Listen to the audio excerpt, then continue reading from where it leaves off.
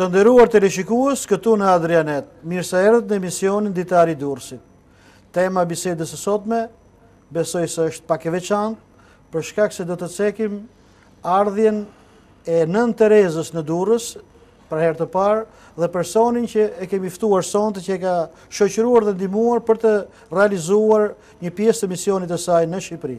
Ai është kryetari i komitetit ekzekutiv të dikurshëm, i cili ishte edhe deputet i sesionit të parë pluralist në Shqipëri, dhe që në atë periudhë ka kontaktuar me Nën Terezën dhe i ka zgjidhur një sër problemesh, siç e tham, quhet Fatmir Minguli dhe besoj se ka një emër edhe qyteti Durrësit e njeh tashmë.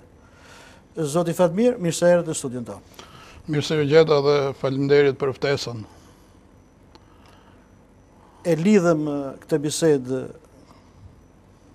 në studio me figurën e Nën Terezës, të njohur si shenjtoria e të varfërve.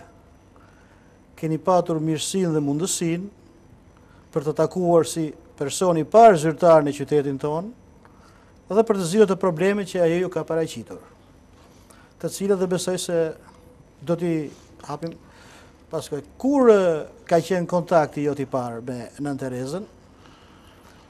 Unë mendoj se ka qenë muaj maj, diçka e tillë 1991, në kohën kur Durrësi kishte kaluar disa trauma të forta të eksodit, jo vetëm të qytetit, po edhe të gjithë Shqipërisë, ku dihet që gjithë Shqipëria vinte dhe shkonte në port për të marrë anijet edhe për të bërë eksodin.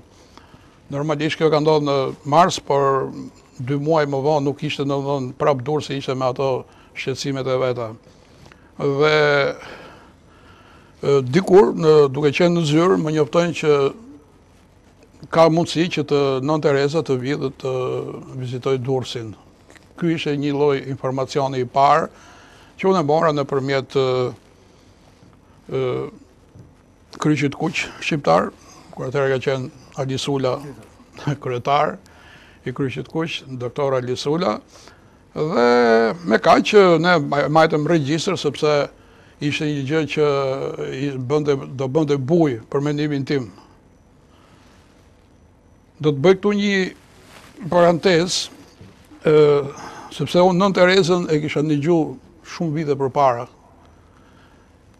Edhe kjo kishte ndodhur jo se unë e kisha njoft Nën Terezën në vitin 1971 ose 72, por duke marrë literaturë në bibliotekën kombëtare të Tiranës, mora një fjalor shpjegues të italisht Zingarelli, dhe aty duke shfletuar gjeta aty që ishte një figurë, një gruaje, edhe thonte Madre Teresa di Calcutta me origjinë shqiptare.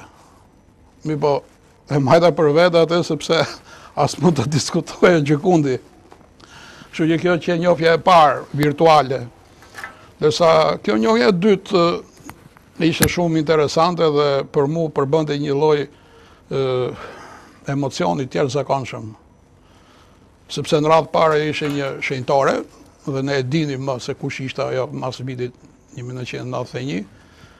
Dhe dinim dhe atë tjetrën që nuk ishte thjesht një përfaqësuese në një kongregacioni tip social ose kështu forma të tjera siç ekzistojnë në botë, por ishte, ashtu siç thatë ju, ishte një shenjtore e të varfërve.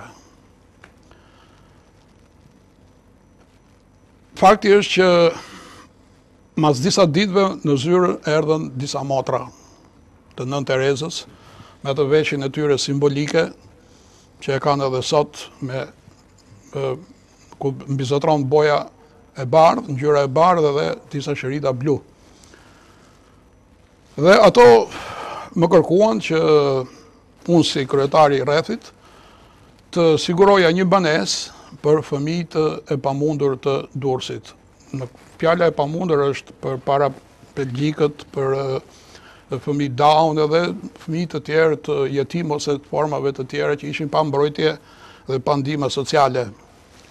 Unë i thash që unë do mundohem të bëj gjithçka pa i dhënë fjalën atyre, sepse ku ta gjeja unë atë kohë në 91-shin, gjeja një shtëpi, domethënë asnjë apartament s'kishte boshe, problemet e strehimit dijeshin. Kështu që masi u konsultova dhe me disa njerëz aty të komitetit, më shkoj menja ke vila e sekretarëve të partisë që kanë qenë vazhdimisht në Durrës, tek ajo vila në buzë të sekretarët e parë. Edhe në atë kohë aty banonte mua Aslani, ish sekretari i parë i komitetit partisë Durrësit. Edhe e thërrita.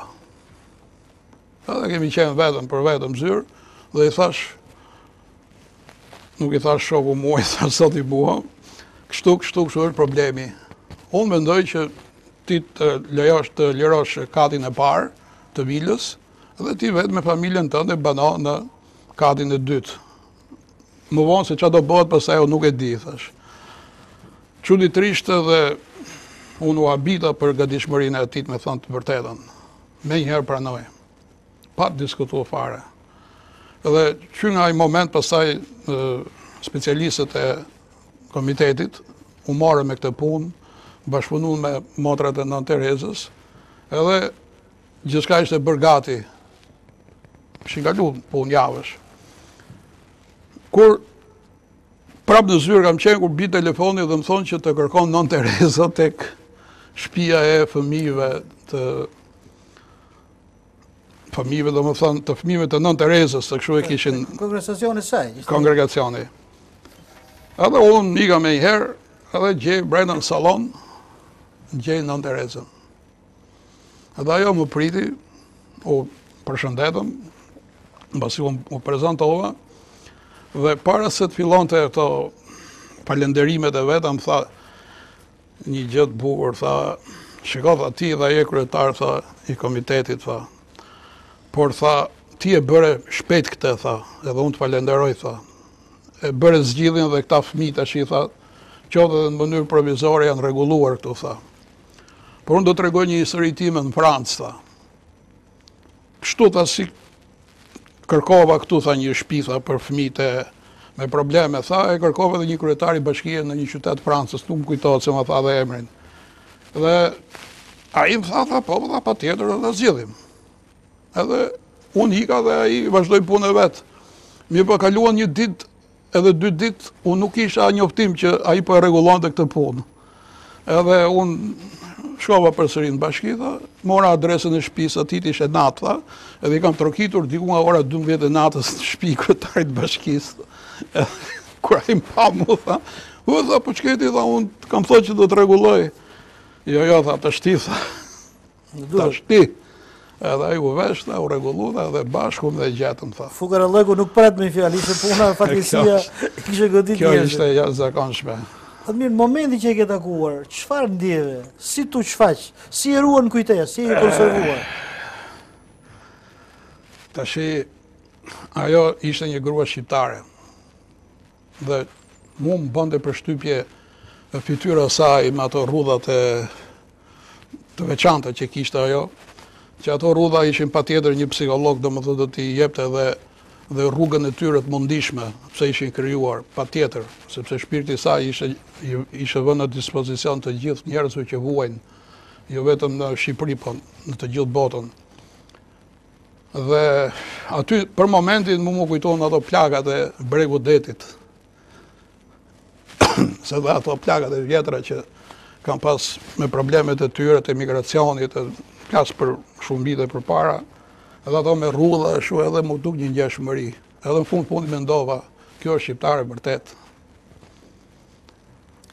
Si ke kaluar këto momente në biseda me shok tuaj më vonë? Të ke një rreth të gjerë intelektuale që. Pastaj momenti kur erdhi ajo ishte më e shtiruar me koha. Kjo pyetje qëndron, sepse në atë kohë kuptohet që u bë një përmbysje e madhe e një sistemi ideologjik gati 50 vjeçar. Dhe natyrisht që një pjesë ishte ateiste dhe një pjesë ishte fetare që besonte. Edhe midis tyre kishte edhe nga ata që nuk është se besonin në një fe të caktuar, po përsëri besonin në një forcë të përgjithshme, një forcë të mbinatyrshme. Dhe në diskutimet që kam bërë me miqtë mi, të gjithë të ndryshëm, të them të drejtën një pjesë nuk e besonin që unë e kam takuar edhe. Mirë po, mua atëherë kur shkova dhe me takova unë ishka që emocionuar, sa që as më shkoj menje me marrë një fotograf, as me bënë një dokument kështu që ta kisha kujtim dhe në fakt e kam peng këtë lloj mangësie. Megjithatë ajo ka mbetur në kujtesën time në mënyrën më të qartë. Sot si kujton momentin kur ju uli në gjujnë Nën Terezës? Ajo është ndoshta pjesa më entuziaste, më emocionuese, sepse ajo më vuri dorë në kokë duke biseduar me mua bile sa e mbaroja të historinë me të kryetarin e Bashkisë të Francës, më vuri dorën në kokë kështu edhe më uli. Edhe unë u habitas edhe i emocionuar. Dhe nuk ishë mësuar kjo stil marrëdhënies? Po ja, edhe u ula në gjunjë kështu edhe ajo vuri majti dorën sipër kokës edhe filloi të plasi diçka, besoj në latinisht, që unë nuk e kuptova fare se çfarë tha, por e shifja që ato motrat aty rreth e qark shikonin me një lloj ndriçimi, me një lloj shpirt mirësie, si ta them. Ishte një moment tepër emocional. Do më thënë ishe nga njerëz së rrallë që e lutësh për ta, ishe në nataltarin e lutive të saja. Po, është e vërtet. Kjo është e vërtet dhe për mua është një dhuratë, është një çmim, nëse mund ta konsideroj kështu, një çmim i jashtëzakonshëm. Tanish për figurën e Nën Terezës, ne të një brezi jemi thuajse, pak dihesh në periudhën tonë, edhe çuditërisht për këtë figurë më ka folur një mik i përbashkët, Shefqet Karaj. Në atë kohë ishte kryeredaktori i gazetës Adriatiku. Shefqeti vinin në agjanset e byros politike, kishin një miq atje që ja sillnin, edhe flishin për jetën e saj, thonë për fjalën atë periudhë pak a shumë, kam rënë në kontakt me figurën Nën Terezës, sepse ishte diçka sekrete dhe ishte periudhë kur edhe dilnin broshura fetare ndet të mlidhesh edhe digjeshin. Ka patur shumë njerëz në Durrës që e kanë njohur në heshtje, ke kontaktuar më vonë dhe të kanë thënë. Sepse vetë Shefqeti kishte një adhurim për të. Shefqeti ishte rritje timoreve. Ama babai, nëna dhe daja vet ishin vrarë në luftën e Pezës nga artilleria italiane mes fashistëve. Dhe ai ishte rritje timore në Tiranës dhe më vonë në timorin e Shkodrës, dhe siç duket ai kishte një adhurim për këta njerëz që ndihmojnë jetimet. Edhe më nuk marrohet ky adhurim i Shefqetit tash i larguar nga jeta, por që Nën Tereza kishte gjetur vendet të këta njerëz, pavarësisht se kishin autoritetet dhe ishin figura të larta të partisë asaj periudhe. Po. Unë me emra nuk mund të maj mend që të them, por që di që shumë profesorë të nderuar të Durrësit të asaj kohe, profesorët gjimnazit ose edhe gazetarët vjetër që kanë qenë atë kohë, dinin diçka për këtë punë. Dhe normalisht që nuk mund të binte kontakt njëri me mua, sepse unë në fund merresha me inxhinieri mekanike, me uzinat mekanike, me këto dhe por unë në kontaktet që kisha në bibliotekën e qytetit, me që përmendet edhe bibliotekën, atë Karaj që ka qenë drejtor apo jo më duket i bibliotekës, patjetër që kanë ditë. Jo për t'i bërë qepin, domethënë, ndursakëve në këtë rast. Ndiqë televizion italian, Nigel Mesha, Vatikanit. Jo vetëm kaq, po ashtu siç thashun që ishte një fjalor Zingarelli që e kishte këtë figurë në mënyrën enciklopedike, domethënë patjetër që ata e dinin këtë punë. Edhe ishin krenar në mënyrë krejtësisht të fshehtë, të pazbuluar, që ekzistonte një grua shqiptare në Kalkuta të Hindisë, që ishte personalitet që është zakonshëm. Një ashtu. Nën Tereza ka takuar nga familjet komuniste, ka takuar në familjen Verhoxhës, në Xhmijën, të Bijen, ka takuar edhe Berishën, Liri Berishën, madje edhe ka shoqëruar dhe Gjon Palin në vizitën e tij këtu. Në këto takime politike me persona politik, po të dimensioneve të ndryshme, mendon se ka një mesazh paqe?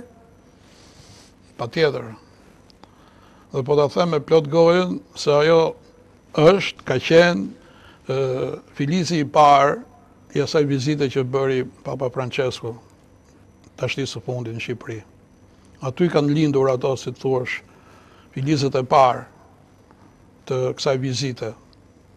Pavarësisht se Papa Wojtyla e bëri vizitën e tij të parë, po kjo vizita mas 20 vjetëve ishte ajo pranverë që e tha shumë bukur Papa Francesco për Bërëndam se e shoqëroj Papa Vojtilën këtu, këto gjën palin.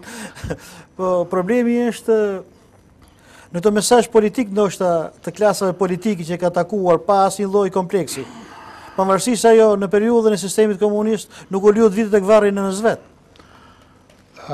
Ajo në varrimin e tij që vdiqën pa e takuar, me sa kanë treguar më vonë. Po, është vërtet, kjo është vërtet, sepse kemi lexuar edhe në për media të ndryshme, por fakti është që ajo ka qenë jo thjesht një shenjtore e zakonshme, thjesht, po ajo, me sa kam lexuar edhe biseduar që ajo ka qenë edhe një shumë e zonja në problemet e biznesit, edhe kur ka qenë shumë e zonja problemet e biznesit për të siguruar fonde për fëmijët edhe për të cëmurët që di dhe puna leprozëve, të tuberkulozit e tjerë, ajo ka qenë e aftë edhe të studionte edhe këto skajet politike, jo vetëm në Shqipëri, po në të gjithë botën.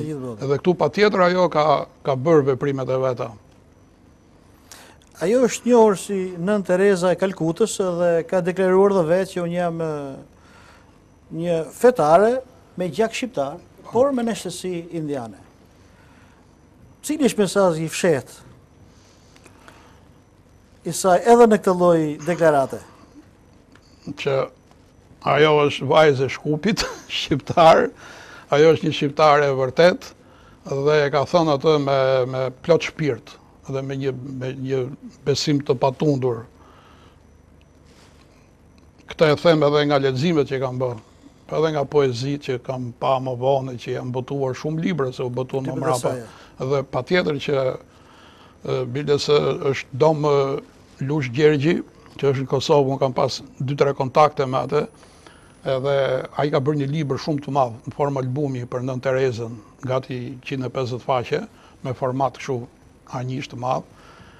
Edhe aty ai e trajton këtë problem që ngritet aty në mënyrë madhore, qëndësinë e saj shqiptare dhe mënyrën se si ajo ka është shprehur, jo vetëm në këtë rast, po edhe në forma të tjera. Ajo simulon vëllazërinë mes popujve me këtë rast. Patjetër, sepse tash nga hapësira shpirtërore nuk kanë kufi, nga Shqipëria në Hindi, domethënë është një. Sipas Dom Lush Gjergjit, çfarë të veçantë ka Nën Tereza në këtë kohë, në këtë periudhë? Dom Lush Gjergji është një personitet që ka dhënë mjaft dhe për luftën politike të shtrimit të Kosovës. Por dhe që këto figura i ka lëvruar me shumë vëmendje. Nën Tereza ka qenë e gjithanshme. Jo vetëm në shërbimi që i ka bërë ajo të vuajturve, po ajo ka pas marrëdhënie me kryetar shtetësh, ajo ka pas marrëdhënie me biznesmen të fuqishëm, edhe i ka ditë me shfrytëzu çdo lloj donacioni që kanë dhënë ato, qoftë kryetarët e shteteve, qoftë edhe personat të veçantë. Dhe gjithmonë ajo, natyrisht ajo s'ka thënë që unë jam shqiptare dhe kështu, por ajo ndërmjet të tjerave, ata e kanë ditë që ajo është shqiptare. Dhe këto bashkimi me, domethënë, mënyra se si Kosova u çlirua nga sllabët, nga serbët, mënyra se si po trajtohen shqiptarët e Maqedonisë, ose qoftë edhe problemi Çam që është ngritur. Këto janë efekte që Nën Tereza patjetër i ka reflektuar. Janë reflektuar. Ju jeni një person i njohur si studiues i shkencave eksakte, por keni kryer dhe mjaft studime historiko-shoqërore, keni botuar dhe libra, lidhur me problemet të ndryshme të shoqërisë sonë. Në momentet e sotme kur ka dalë në pa terrorizmi, ndikon shembulli Nën Terezës për të përgjithësuar në botë, sepse ajo ka ndihmuar hebrej, ka ndihmuar musliman, ka ndihmuar indian, dhe ishte një grua krishter e lindur dhe rritur në këtë lloj doktrinet. Që ajo i zhduku kufit mes popujve, i zhduku kufit mes feve. Këtu çfarë mund ta detajosh diçka më interesante, duke u nisur gjithmonë nga krimtaria juaj? Ka qenë një periudhë që domethënë para se ajo të linte, domethënë para se të vdiste, ka qenë një periudhë që u ingranuan shumë studime për Nën Terezën. Dhe unë maj mend që u bë një konferencë në Shkup, në Strug, në Maqedoni, edhe u bë një takim ndërkombëtar aty. Edhe unë me thonë drejtën kam qenë me që kërkuat detaje, kam qenë me shoqatën Nën Tereza si koordinator në ato kohë, ku kryetar ka qenë Lesh Arapi, një mirëditor që është tursak, tash se ka kaq vjet që jeton. Edhe ne qem aty dhe morëm pjesë në këtë lloj takimi, po aty kishte nga të gjithë kombet.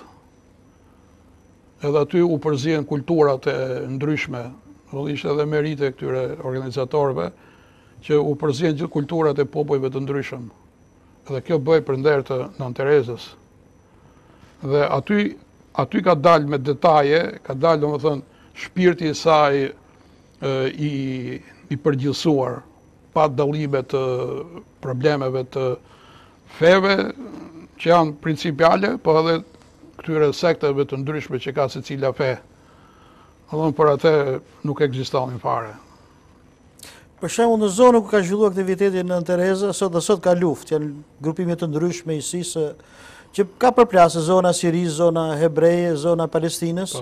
Nën Tereza u fut me hebrejve kur ishte lufta e Palestinës dhe shpëtoi disa fëmijë, ndërhyn me autoritetin e saj. Bile ndërhyri deri tek presidenti amerikan për të ndërhyrë për ndalimin e luftës asaj periudhe, edhe për të shpëtuar ata fëmijë që ishin rrethuar dhe rrezikoheshin nga kjo betejë. Si mund të përgjithësohet sot për shembull, a është e nevojshme që mediat ta rikthejnë këtë gjest human të saj, thjesht për të qetësuar ata shpirtat e tyre njerëzve që po digjen dhe vriten sot? Ky është një konstatim tepër interesant dhe shumë i saktë. Nuk është thjesht forca e armëve ajo që mund të zgjidhë problemin qoftë me ISIS-in, qoftë edhe në konflikte të tjera që ekzistojnë rreth e qark botës, por tamam duhet të ripërtrirë dhe duhet të ricjell figura Nën Terezës. Duhet të ricjell pikërisht ajo mënyrë pune që bënte ajo, ajo mënyrë veprimi që kishte ajo. Edhe ajo ndërhyrja e saj kaq fuqishme. Nuk ishte thjesht ajo që tregova unë për kryetarin e bashkisë që tha natën hajde tash ti. Po ajo ashtu siç thatë ju ka ndërhyrë ke presidentët jo vetëm të Amerikës, por edhe në shtetet tjera për të bërë këto ndalesa të gjakderdhjeve dhe kryesisht mbi fëmijët dhe mbi gratë. Ku qëndron ky sekret i kësaj force, kësaj shpirtbutësie saj, po për ta nështruar me forcë të keqen? Tash unë kam bërë pyetje vetes se pse është ky simbol te këto motrat, kjo veshja e motrave Terezë, e bardha dhe bluja. Ju mund të thoni që e bardha është vlerësia e shpirtit, është pastërtia shpirtërore e njeriut. Po bluja unë do thoja që është qielli, është besimi në Zot, për mendimin tim. Dhe duke bashkuar pikërisht këtë besim, këtë fuqi të madhe që është qielli, me atë vlerësinë e njeriut të pastër, këto janë armë të fuqishme për të ndaluar të keqen. Mas ardhjes së Nën Terezës në Shqipëri, si kanë reaguar, si janë krijuar shoqata Nën Terezë, çka kanë bërë konkretisht, ju keni qenë koordinator. Dalim i terren konkret. Në përgjithësi, puna atyre ka qenë pozitive, sepse ato kanë propaganduar me të madhe figurën e Nën Terezës, dhe jo vetëm figurën e saj, po edhe të motrave, që ajo bashkëpunonte dhe që ato kanë qenë me një lloj përdispozicioni të jashtëzakonshëm. Ju vetë keni pasur si ngasin makinat vetë, shkojnë nëpër vende të fshat ose vende të banuara vetëm për të bërë ndihmë për ato që vuajnë ose që janë në vështirësi. Dhe këto shoqata kanë ditur që qoftë nëpërmjet takimeve që kanë bërë, konferencave ose edhe në një aktiviteti artistik, kanë bënë të. Pastaj e problemi ndihmave dihet që si kudo domethënë ajo do mund të ketë pas edhe probleme jo të pëlqyeshme, por që nuk kanë ndikuar në të punën e madhe që kanë bërë të shoqata. Po si organizohet Durrës konkretisht?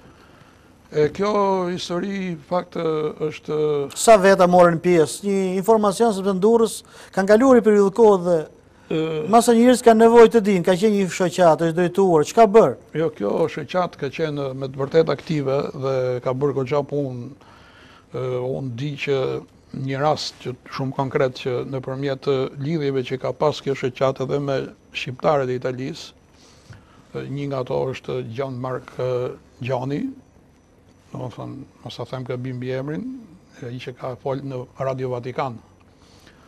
Edhe që ishte mirëditor në origjinë dhe ata kanë jo në Durrës, po në pothuajse në disa qytete të Shqipërisë kanë prur pajisje për spitalet, kanë prur medikamente, kanë prur ndihmë ushqimore që nuk bëhet fjalë dhe forma të tjera. Por kjo arriti që në ato vitet e para pati një aktivitet tepër të zhvilluar. Plus edhe me botimin e disa broshurave për jetën e Nën Terezës edhe për veprimtarinë e saj. Ky aktivitet sikur është zbehur kohët e fundit. Motët e Nën Terezës kryejn funksionin akoma kanë Durrës, kanë Tiranë. Pse ka një rëmje mbas këto dy në shoqatave me vdekjen e saj natyrisht. Ky është një problem për të diskutuar. Është me gjithmonë një problem që nëse ju thatë parë që duhet të rivlerësuar ose duhet të rifutur imazhi të paktën i Nën Terezës, e këtë nuk mund ta bëjnë njerëz zakonshëm, këtë por mund ta bëjnë prapë shoqatat. Dhe ato shoqatat duhet të ripërtrihen ose të rikonstruktohen.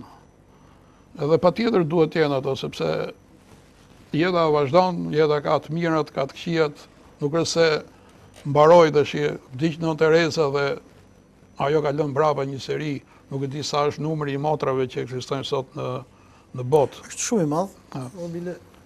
Bile duhet përgjithësuar sepse shumë njerëz dhe nuk e dinë. Nën Tereza filloi aktivitetin e saj që hapi urdhrin e vet, duke ndihmuar një që po vdisën rrugët e Kalkutës, që i kishin hangër kamët mit. Dhe askush kujdese për të. Dhe ajo tha vetëm do të mësoj njerëzit të vdesin me dinjitet paktën. Kjo ishte nima e saj që mund të jepte më madh sepse të varfrit janë shumë dhe ndoshta edhe indiferenca shtetërore, shoqërore është e madhe në këto vendet e varfra, por kjo do shkërkoj që të bote një thirrje shpirtërore, nuk dëshiroj të flas në emër të saj në këtë rast sepse nuk jam specialist ai, që njerëzit të jepet ishik më shumë dinjitet. Mbase një organizat ose shumë organizata duhet të ripërtrin këtë temë edhe aq më shumë sot, siç e theksuam më parë, në kohët kur po lulëzon terrorizmi, kurse Nën Tereza demonstroi praktikisht dhe shpirtërisht zhduke në kufive shpirtërore të gjitha fevet. Njerëzit janë vëllezër, nuk kanë kufi. Gjithë kush është i lirë besoj ku doj. Mendoj se ky është një mesazh gjithmonë konkret dhe qëndron kohës. Sa veta ka qenë aktivizuar në atë periudhë në Durrës me këto shoqatat? Po këto kanë qenë edhe me lidhje me shoqatat e tjera. Po, këto kanë qenë edhe me degët e tyre në për rrethet të ndryshme, nuk për një numër të saktë nuk mund të flas, kupton, po që me dhjetra kanë qenë, sepse me qindra jo, ta them, por me dhjetra kanë qenë sepse kanë qenë njerëz të lidhur direkt. Domethënë kanë qenë njerëz që edhe nga ana shpirtërore ishin të destinuar që ishin të përkushtuar për ta bërë këtë punë, sepse e ndjenin dhe nuk ishte thjesht si një shoqat tjetër, për shembull, po them, një shoqat muzikore që ka disa detyra më konkrete, më të theksuara, më të shumë. Ndërsa këto ishin detyra të lidhura edhe me anën shpirtërore. Dhe kështu që ato që hynin, o hynin dhe rinin, ose hynin dhe iknin pastaj, sepse nuk i përgjigjeshin edhe frymës së shoqatës.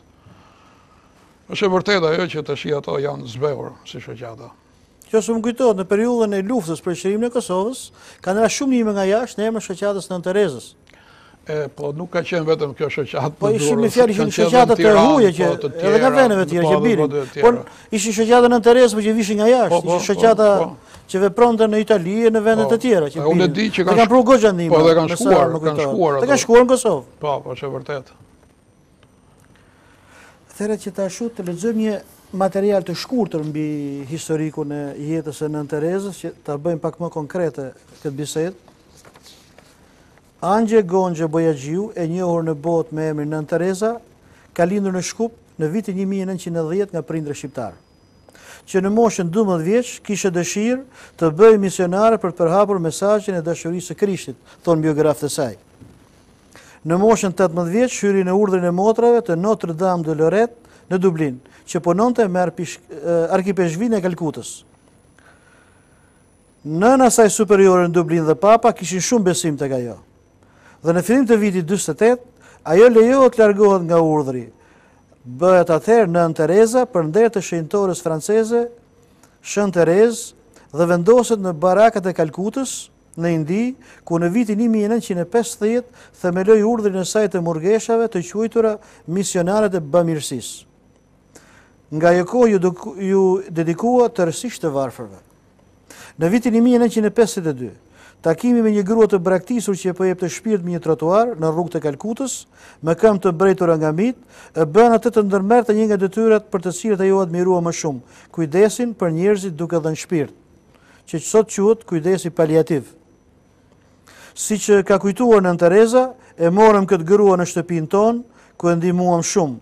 Pas pak orësh, ajo nda nga kjo botë, por vdiq në paqe. Sa ishte gjallë nuk pushoi se uruari për ndihmën që i kishim dhënë. Unë mund ta ndihmoj një njeri që të vdesë në paqe dhe me dinjitet. Pas këtij rasti kritikoi ashpër autoritetet e Kalkutës dhe arriti të siguronte një ndërtesë të shekullit të 19 pranë tempullit Kali, perëndesha hindu e vdekjes. Atje do të priste të gjitha ata që vunin nga tuberkulozi, nga dizanteria ose tetanozi, të cilët nuk i pranonin spitalet.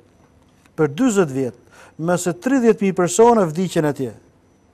Për Nën Terezën, garantimi një fundi të denjë për ata që kanë jetuar si kafsh është një detyrë. Pas kësaj misioni saj punon në ndihmë të strehimit të fëmijëve të braktisur në të gjithë botën, kurim të lebrozëve, në ndihmë të viktimeve të sidës dhe kishte hapur një qendër për ta në Shtetet e Bashkuara. E veshur gjithnjë me mantelin e bardhë dhe shrita blu të urdhit të misionarëve të bamirësisë, Nën Tereza kishte zakon të thoshte se vepra e jetës së saj nuk ishte veçse një pikë lehtësimi në një oqean vujtjesh, por shtonte ajo, nëse kjo pikë nuk ekzistonte, ajo do t'i mungonte detit. Në shtëpi,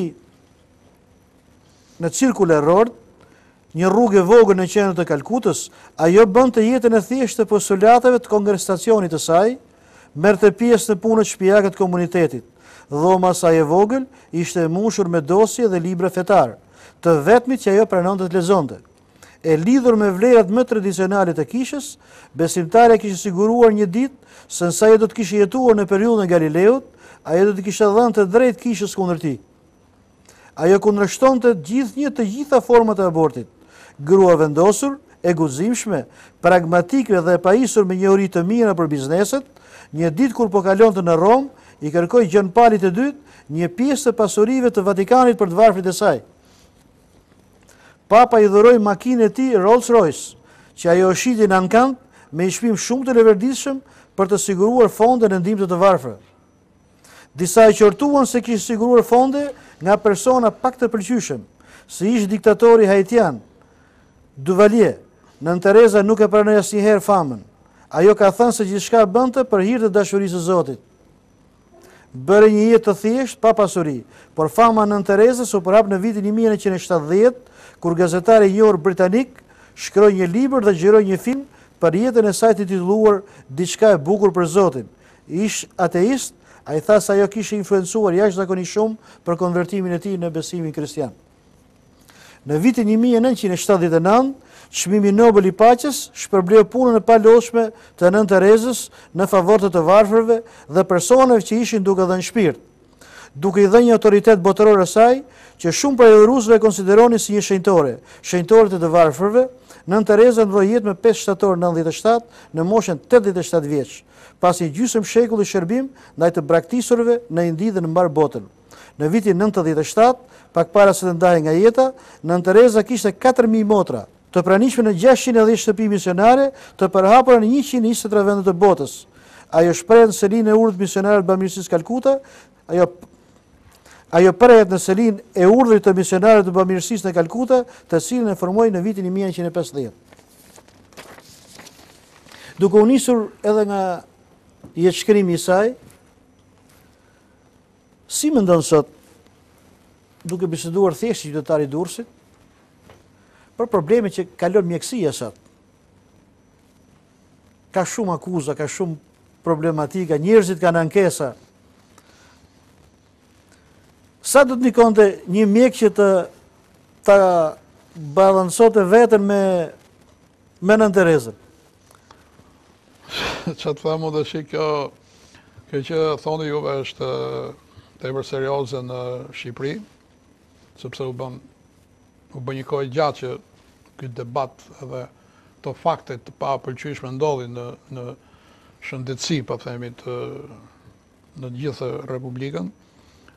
Dhe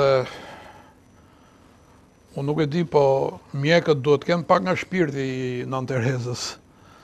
Ndoshta duhet të lexojnë çik më mirë ato problemet që ka ngritur Nën Tereza, edhe besoj që ka mjek të tillë, edhe nuk është se s'ka. Dhe ky është një problem tepër i madh. Prandaj përsëri dal me idenë tuaj që thatë në fillim që imazhi i saj duhet ripërtrirë. Dhe format janë nga më të ndryshmet, jo thjesht për këto luftrat fetare që po bëhen sot, por edhe në këto luftrat e vogla midis njerëzve që ndodhen në shoqërinë tonë. Është një lypse shpesh deri në Durrës, ka një sy që i ka shkuar nga tensioni i syut shumë madje një gazetë kërkuam ta botojmë këtë problem, nuk pranoi ta botojë sepse do shqetësoj njerëzit. Qytetarët shqetësohen për ditë. Sikur një mjek ta ndjej vetë një orë ditë në Nën Terezë, do të ndodhë ky fenomen, a do shoqëroj ky person do të kurohej? Po, të paktën do përkujdesej që të gjente një klinik ose një mënyrë, nuk e di, qoftë deri ke paksimi i dhimbjeve që ka predikuar. Ajo ndoshta ka pas nevojë për një hyrje kirurgjikale në fillim se ka 3-4 vjet. Po. Madje një mik i yni ka bërë një shkrim, vajza që lyp rrugë dhe pret vdes. Po. Shpen Topollaj me sa. Po. Ka një tregim interesant për jetën e saj. Ajo deri para 2-3 javësh aty lypte mas Pallatit të Kulturës, e shohin shumë vet, me siguri që dhe mjek, po gjithë tregojnë indiferentin. Pra, Shqipëria ka lindur në Nën Terezë, po a ka nevojë më për Nën Tereza? Patjetër. Prandaj theksoj edhe një herë që duhet ri sjell imazhi i saj dhe jo vetëm i saj si figurë, po i punës së saj dhe i veprës që ka bërë ajo. E tashmë ka me mira studime, me mira diskutime që janë bërë për jetën e saj. Jo vetëm ajo që thatë juve që ka shuar një shkrimtar anglez etj, se nuk është vetëm ai që ka shuar, por ka shuar nga gjithë bota.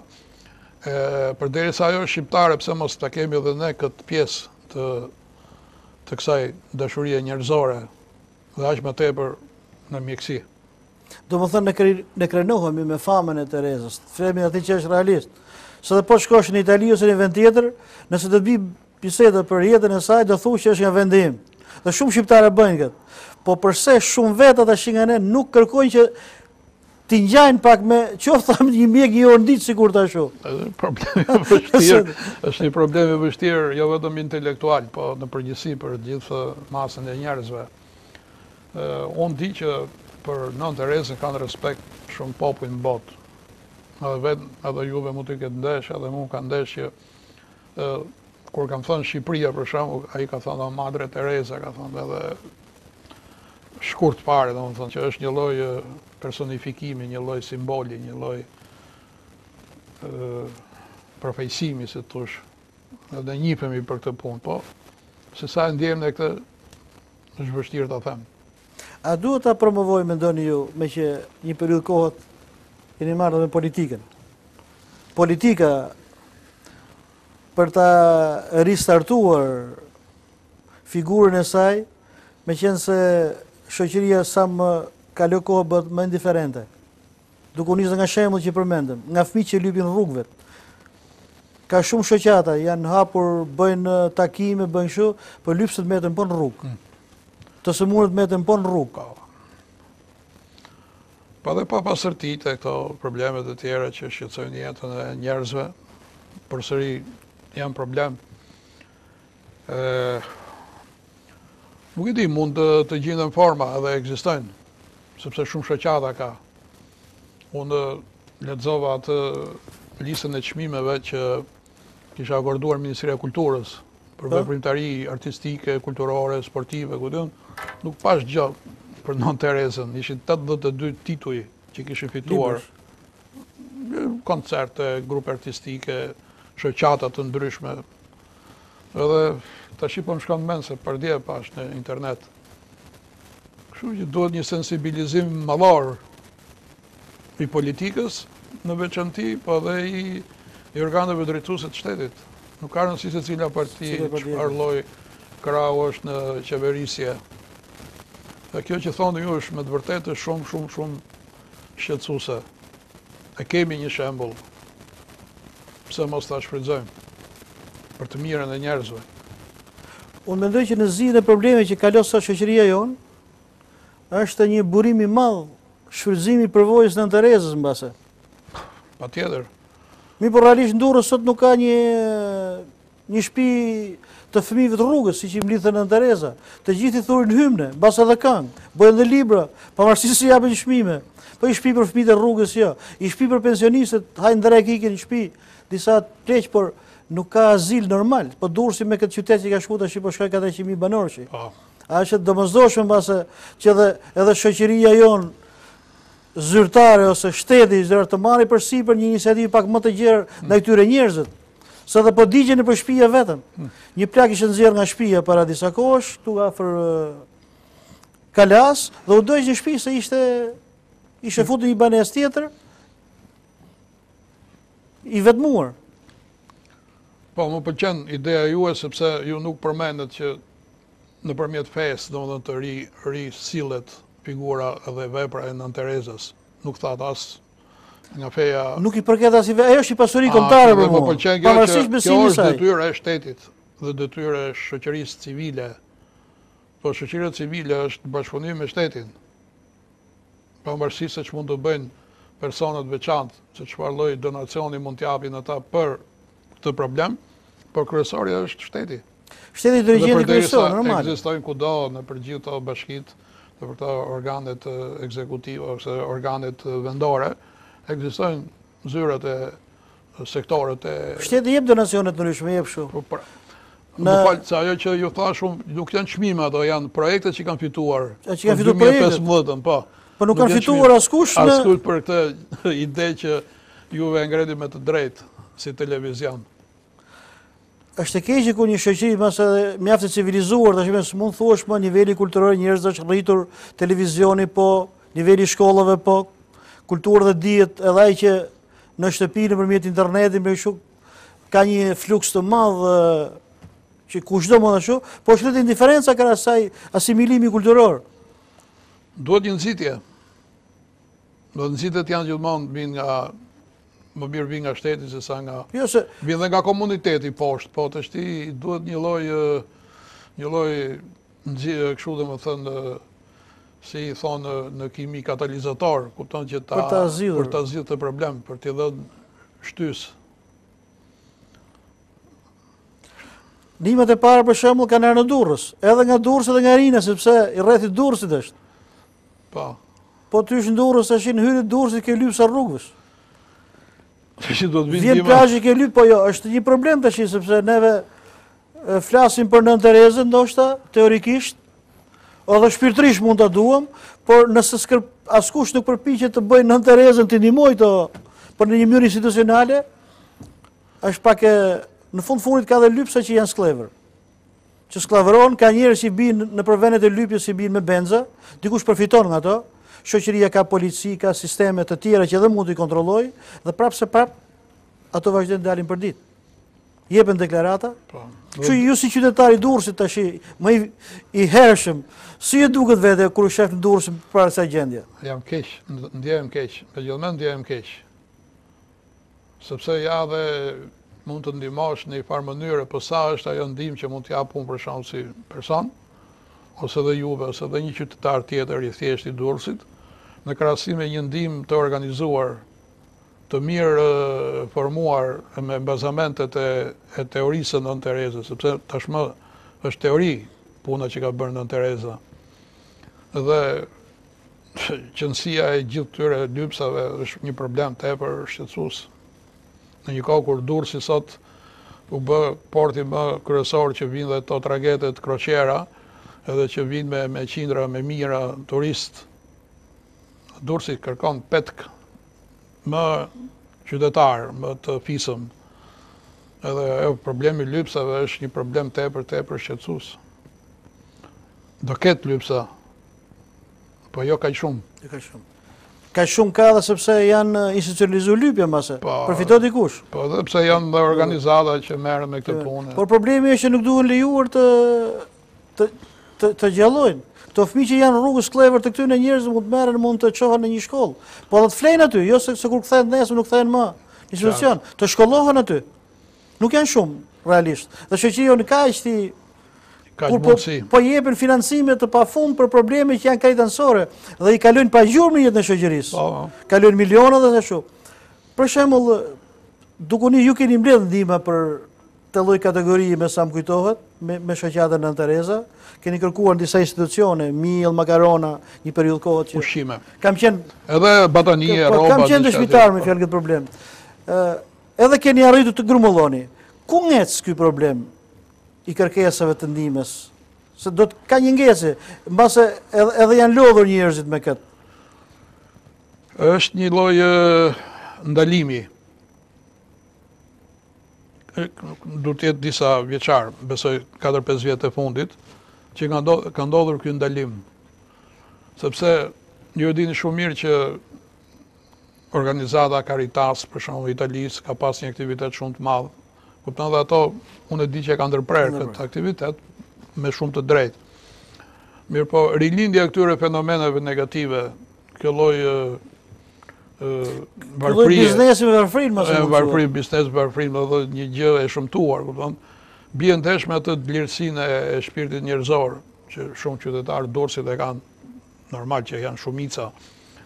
Dhe ndoshta duhet të riorganizuar, duhet të riformuar puna e shoqatave. Ndoshta mund mos jetë me emrin tradicional Nën Tereza, po mund të kenë forma të tjera. Edhe janë probleme shumë shqetësuese. Ndoshta kam idenë që problemi kryesor mund mos jetë emri. Problemi është se si funksionon, se si vjen kanalizohet ky lek për ndihmë. Po pronoj ta thash. Se si kthehet në ndihmë reale, konkrete. Shumë shoqata ka kombëtare, vendore, të vogla, të mëdha. Ndoshta ky emision është një promotor për ta nxitur këtë punë. Ne kishim si detyrë ndoshta një emision për Nën Terezën dhe si homazh për veprën e saj në favor të varfërve në botë, po edhe Shqipërisë. Po edhe të përfitojmë. Por në problemin të përfitojmë edhe në mënyrën më konkrete, duke përmarrë nga ajo gjerësia e shpirtit të saj, që ta bëjmë dhe veten tonë pak më të gjerë, karashit të tjerëve, por që të bëhet dhe masive kjo shpirtgjërësi për qytetarët tanë paktën. Po. Sepse po ndeshim për ditë probleme nga më. Shumë vërtet. Ke vendos ti hudhësh kujtimet me Nën Terezën, se ke shkruar shumë. Avash. Besoj që po. Besoj që po, sepse kam shkak, kam shkak edhe është një problem që më ka shqetësuar gjithmonë. Sepse në fund është një problem që nuk takon vetëm mua, po i takon shumë njerëzve. Edhe nuk është thjesht që unë do bëj historinë e familjes time, mbi fjala, sepse në fund do të interesonte vetëm një rrethi të caktuar, ndërsa ky është një problem për një familje shumë të madhe, familjen e njerëzve që kanë shpirt të pastër dhe që janë të destinuar për të bërë të mirën. Edhe ndoshta ai sa do të kemë mundësi, ai do të jetë një kontribut i imi modest. Ke filluar të hedhësh pikë shkrimet e para, apo ke më thjesht shënime deri tani?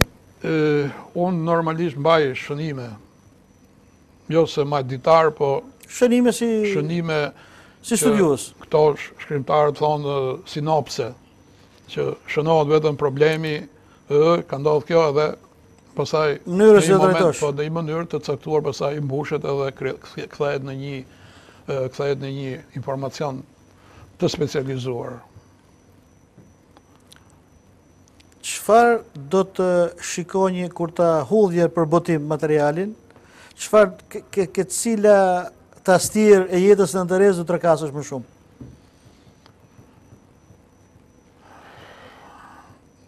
Atje unë do, sepse ju e lexuat atje, po marrja e çmimit Nobel nuk është gjë e vogël. Edhe ndoshta atje mund ta trajtoj çikte më gjerësisht dhënien e çmimit Nobel që jepet njerëzve të cilët kanë kontribuar për paqen botërore. Edhe këtu duhet mshuar, sepse kjo është e lidhur edhe me ato që ne diskutuam këtu. për përhapjen e një shembulli masiv të shpirtit mirë, të nuk e them kështu thjesht nga ana fetare, po e them krejtësisht njerëzore. Shpirti mirë, shpirti mirë. Dhe dhënia e çmimit Nobel është një ngjarje shumë e madhe, që ndoshta edhe është anashkaluar nga studiosë ose gazetare kështu. Ose nuk përmendet shembulli thjesht që kjo që kishte marrë miliarda për ndihmuar të varfrit, shkoi me një sari të thjesht në dimrin e suedez. Kështu që ideja e Nobelit atëherë kur vendosi që kur vendosi këto fondet që të jepen çmime me emrin e tij për krijuesit e letërsisë, fizikës, kimisë edhe për këto të paqes, nuk ishte e kotë. Në 1901 ka filluar ky çmim, edhe më shumë ne përmendim njerëzit që kanë marrë çmime për letërsi në mënyrë krejtësisht të njanshme, edhe harrojmë këta që kanë kontribuar për paqen. Edhe këtu është një nga ato pikat që unë kam nërmend që ta zgjeroj pak. Mase është një harresë e shtresit intelektualit kombit tonë, sepse me që po nisemi nga fakti që po bisedojmë për Nën Terezën, kohët e fundit ka patur një fluks të madh, dhënje dekoratash, mjeshtri madh i punës, personave, aktorë që kanë dhënë një kontribut po të shtresave të intelektuale, letrare, teatrore më shumë, që ka pas fluks realisht. Por ti ke qenë vetë drejtues në sa sektor industrial, që edhe di se sa është punuar, nuk kujtohet kush t'i japi një titull, një traktoristi që ka shkripzuar ose që ka bllokuar knetën e Durrësit, që desh është mbytur. Madje një ekskavatorist ka qenë me këmbë prej druri, ishte dhënë një titull heroi popullit, është përzon nga shtëpia para disa kohësh, dhe kur kërkohet i marrë intervistë, ishte i denigruar nga ajo mos mirënjohje e shoqërisë. Realisht ka punuar në Shën e Portit, s'po ja përmend emrin për mirësjellje, por dhe në periudhën që kishte titullin hero, ai punonte në ekskavator, ai vinte tek ndërmarrjet tona ku ke qenë në ORMN për të riparuar motorë të ndryshëm që duheshin, interesoi si njëri me një aktivitet normal, po ishte me këmbë të drujta. Këto njerëz janë anashkaluar pak. Një njeri person që mund të ketë bërë 2-3 libra, nuk ka bërë gjë krahasuar me një që mund të ketë lënë jetën tuneleve, mund ta ketë zënë kromi edhe në kohën e diktaturës, sepse ka ndodhur aksidente në Batra, në Bulqiza, Agjekundi, por që ata tash i ka mbuluar një herres. Deri një jepet i tillë këngëtari, jepet i tillë aktorit, nuk duhet ashtu se i kam miq shumicën, por që duke sikur kanë punuar kjo shtresë intelektuale, kurse ajo pjesë e njerëzit, ai treni i shoqërisë që e ka shuar ndoshta jetën përpara, që ka ndërtuar hidrocentrale, që ka ndërtuar vepra, që në fundit janë dhe sot, është anashkaluar. Dhe këtu mungon ajo dashamirësia Nën Terezës për ta. Ju përmendit hidrocentralet, po mos harro se Durrësi ka pas gjithë ndërmarrje mallore që edhe aty unë vetëm se përmenda dhe njërë në një emision tjetër këtu që vetëm saldatorët e mëdhenj që ka pas Durrësit të kujtosh. Kantierit detar. Kantierit të Egorudhës, të UMB-s, të fabrikës së serave që kanë bërë gjithë ato sera. Kanë bërë saldime e në shumë presion nga... Edhe, jo vetëm për saldatorë, por edhe për ato mekanikët, generikët që kanë punu në ato kushtet atëherë që vetëm vetëm kushte s'kishte normale. Nuk mund quheshin kushte realisht. Quheshin kushte dhe edhe kam punuar me ato kushte krejtësisht vështira, ama kam punuar. Dhe normal që s'kujtohet njeri. Që shoqëria nuk duhet harroj. Ja, asnjëherë. Sepse ashtu siç nuk i harrojnë fëmijët e tyre këta prindër që kanë punuar në atë kohë, edhe që kanë punuar me përkushtim madhor, qoftë për detyrimin e tyre familjar, qoftë edhe shoqëror. Nuk janë vetëm fëmijët që do t'i kujtojnë. Është shoqëria, është... Ti ke qenë drejtor në ORMN një periudhë kohët, që ishte ndërmarrje goxha e fuqishme. Si kanë punuar ata ekskavatoristë, ata traktoristë, ato kanë qenë heroj. Ata fonditor. Ato kanë qenë heroj. E fonderia aty që me kushte jo... Fonderia... Po bëndë një punë kolosale. Po, në ORMN... Dhe kooperoni me gjithë Shqipërinë, kishin nga... Po, s'poj fjalë fare. Kushte, që të themon që aspirimi do më thënë ishte në 10% e asaj që duhej. Aspirimi ishte përmarrja. edhe ato gazet që prodhoshin gjatë derdhjes së qelikut ose të gizës, dhe ishin gaze helmus, pa përmend një shkimiken, problemet e një shkimikës, apo edhe problemet e pastrimit të anijeve, të ndryshkut anijeve që punonin me qindra gra në kanterin detar. Takillazh. Janë sa gjëra që janë harruar.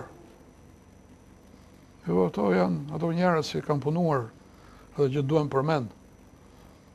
Normal që do përmend edhe këngëtarët, edhe aktorët, edhe futbollistët. Janë shtresë e shoqërisë. Sepse ato janë njerëzit tonë, edhe pjesë e njerëzve, por krahas atyre kanë qenë edhe këta. Do më thënë, nisur nga shpirtëmësia e Nën Terezës, duhet kujtesa kombëtare nuk duhet t'i harrojë edhe këta vlera, se në fundit janë vlera të disiplinës në punë, të kurajës në punë, mund mos jenë intelektual që ka krijuar, ka shpik diçka të re, por kanë luftuar me kurajë për të shkuar në shëshytje të tensionit në zonat më të largëta. Pra duhet një ristrukturim ose rikonstruksion i kujtesës. Kështu mund ta titulloni këtë. Fatmir, të falenderoj që erdhe në studio, që në nasollë kujtimet tuaja si personi i parë zyrtar në qytetin e Durrësit, që ka kontaktuar me Nën Terezën. Të nderuar teleshikues, pas emisionin tashmë mbaroi, mirupafshim në emisionet të ardhshme. Faleminderit.